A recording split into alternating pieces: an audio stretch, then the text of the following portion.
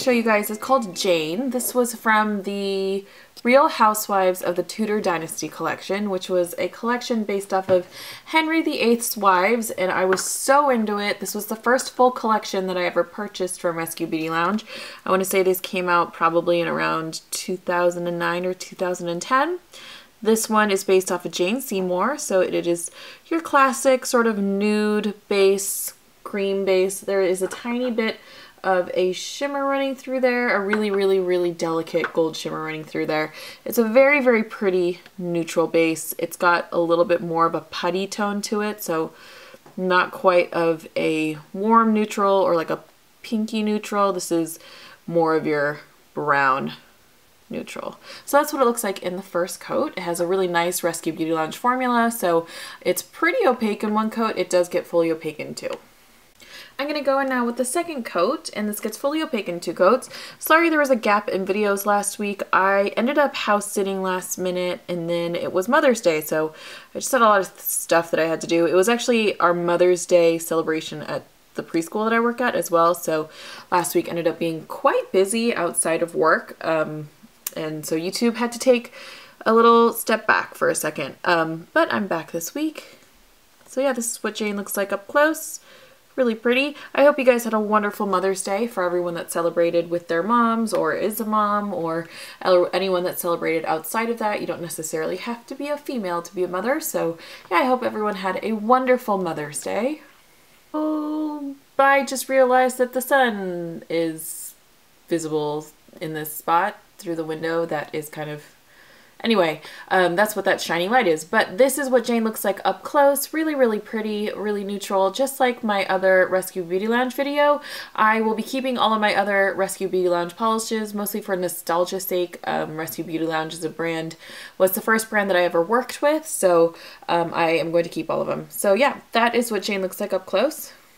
The next polish that I have to show you is called Gelato Al Cioccolato, and this one was a Italy-based collection. I don't know if it was specifically like Rome or, but it was an Italy-based collection, and this is for sure like a chocolate ice cream color, full on like Haagen-Dazs chocolate or gelato chocolate color.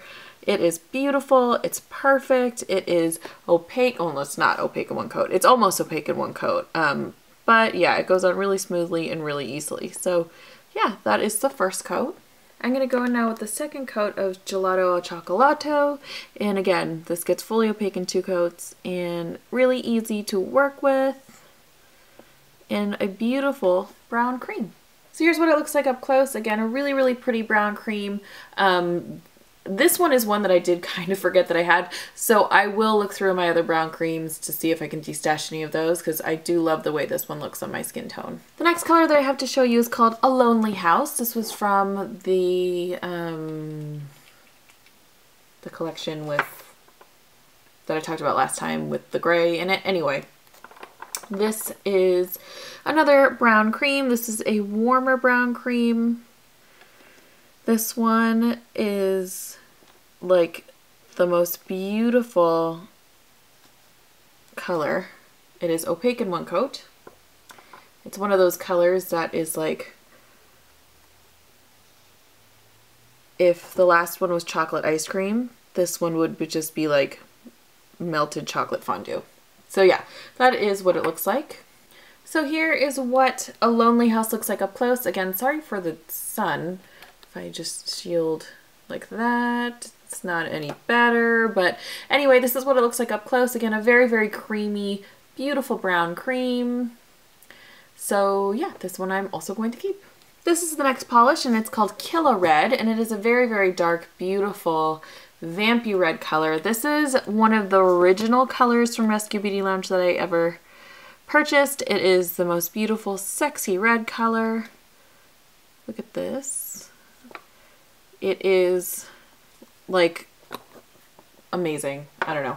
It's not completely opaque in one coat. I do need two coats to get it fully opaque, but it is beautiful. I have to say that it's like one of the best sexy reds out there. Still upset that they don't make this one anymore because Rescue Beauty Lounge is not a brand anymore, but yeah, beautiful color. So that's what it looks like in one coat. I'm going to go in with the second coat of Killa Red, and this gets fully opaque in two coats. It is such a dream to apply for sure. It's not pulling on this first coat, and in 2 coats it gets that really sexy, beautiful red color, but it still looks red on the nail, so it doesn't look too dark on the nail. So here's what Killa Red looks like up close. Super, super pretty again, super flattering, like the prettiest dark red. And again, I love that it doesn't look black on the nail. So yeah, that is what it looks like up close.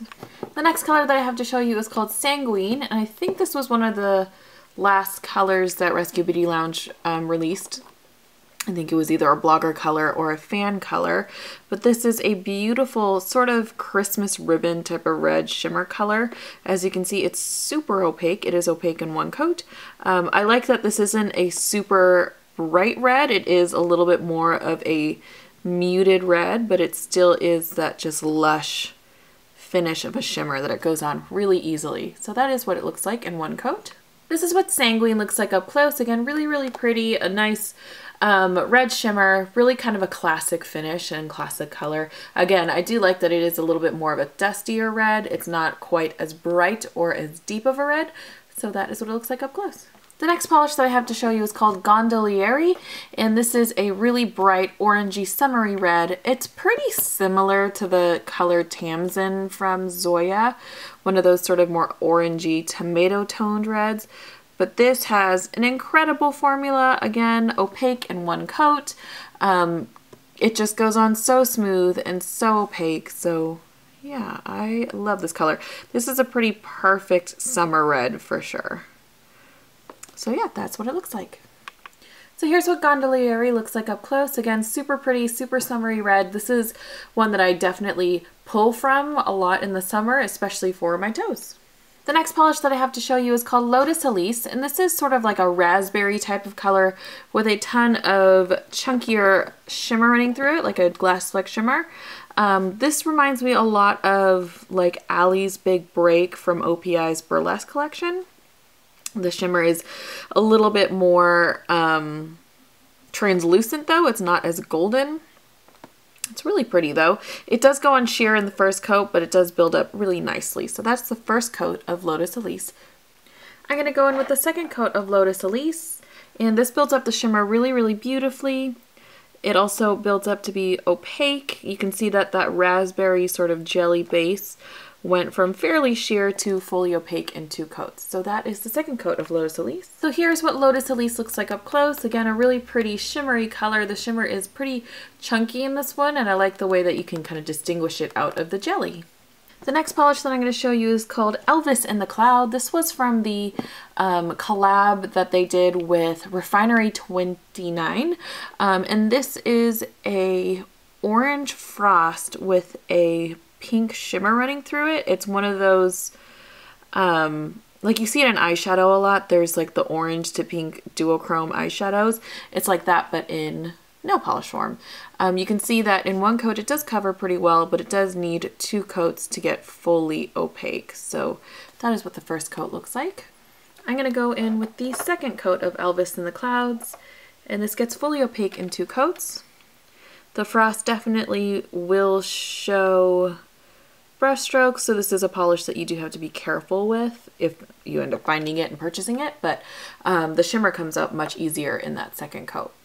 So here's what Elvis in the Cloud looks like up close. This is an example of a polish that I probably wouldn't wear all that often on its own because it's not really my favorite, but it is a polish that I'm keeping again for nostalgia's sake. So yeah, that's what it looks like up close. The next color that I have to show you is called Refined and Polished after the blogger. This is a coral jelly base with a navy blue, and it's not quite navy, I guess it's like a royal blue glitter running through it. It's not a color combination that I thought I would have liked in a nail polish, but it is very interesting and it is very unique. If you are somebody that has tryptophobia, you probably are not a super fan of the way this looks on the nail, because I am not a super fan of the way this looks on the nail.